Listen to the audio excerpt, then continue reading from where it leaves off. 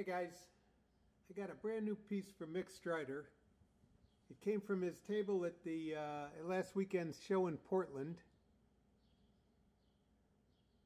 It's a Mick Strider Custom XL Nighmare Tanto recurve with what he's calling his old relic finish. According to Brady, Mick got a real cool machine that he's misusing to do things it's not supposed to. Not misusing to screw something up. That he's misusing to create this finish on both titanium and steel to give it that look. Besides the texture, and obviously you get a little bit of an idea what the texture would feel like and does. Besides creating the texture, this machine also impregnates the metal or the titanium with, in this case, copper. So there's copper specks. If you look at it under a loop, you'll see copper specks in the, I guess in the pock marks or the divots or in the texture. Anyway, open pivot, polished, beautiful.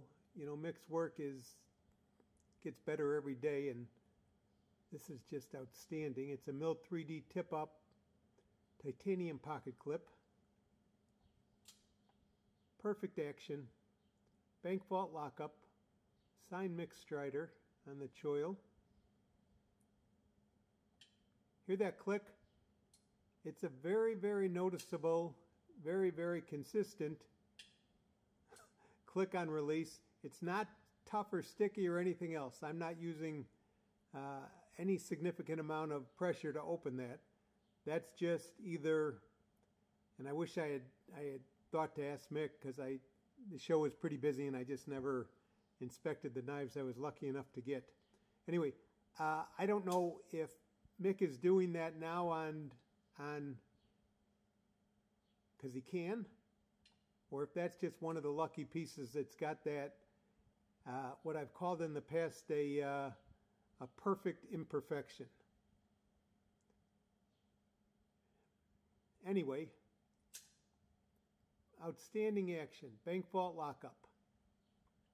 Easy lock release. Nice resistance coming back. Blades dead center.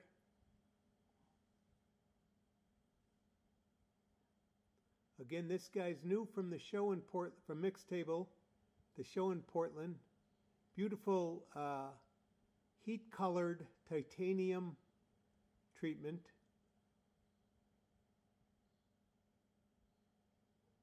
Of course, it comes in Mick's case.